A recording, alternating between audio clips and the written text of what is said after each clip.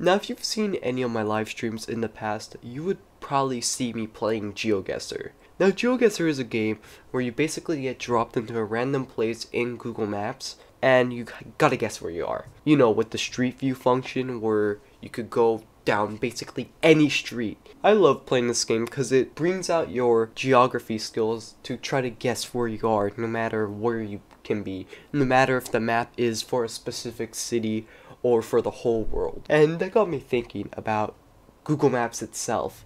I mean, if you think about it, Google Maps is one of the most important technological advancements that we have on this earth. I mean, what resource other than Google Maps lets you look at wherever you want in this world, drop into some random street in the world, lets you look at a satellite view of every single inch of this earth? I better not see anyone bring up this monstrosity. And Google Maps is something that we really take for granted. Only a few decades ago would this idea would have been impossible. But now we have this resource.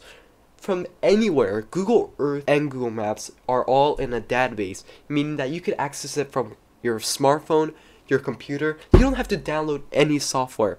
And you can get directions to places that you are actually going to go, which is very useful when you don't know where you're going. And you can also drop into a place that you're probably never going to go, like Manitoba. I don't know why I said specifically Manitoba, but probably not going to go to Manitoba. And I've spent hours looking at random places on Google Maps. I mean, that's basically what I do. I mean, I built a new computer a little bit ago with a good GPU, yet all I really do is look at Google Maps. If I'm on my computer, I'm usually watching YouTube and looking at Google Maps, because that's basically my form of entertainment that I have.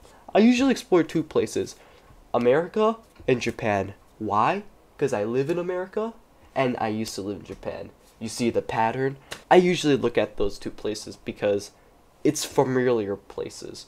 And I've been looking at Google Maps for a long time. I think most of us have. But do you remember the first time you ever went on Google Maps? I think this comedian perfectly shows the thing we do when we first look at Google Maps. And you sit in front of the computer and you think, I can go anywhere in the world. Where shall I go? And we all come to the same conclusion: my house. Even though you're in your house, it would be far easier just to get up, walk outside of your house, and look at your house.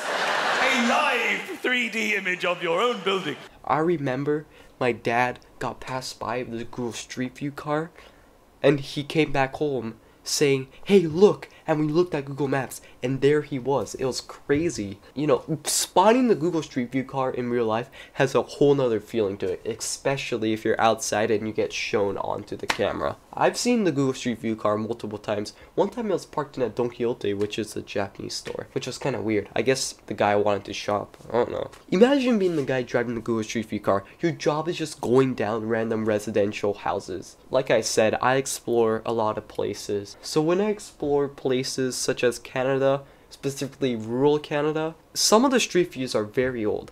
I don't know why, but very rural areas have not been covered recently, which is very weird. Like, if you go to some random place in middle of nowhere, Alaska, the last time it's been there was like 2012, which you would think that rural places like that would have not been covered back then and more recently, but it's the opposite, which is weird because Google has probably expanded their services, you know, more now than back then. Anyway, if you guys enjoyed this video, please hit that subscribe button. It is currently the 25th, and I want to try to reach 1,000 subs by the end of the year, and if we do that, it will be very good. Anyway, I'll see you guys next week. Goodbye.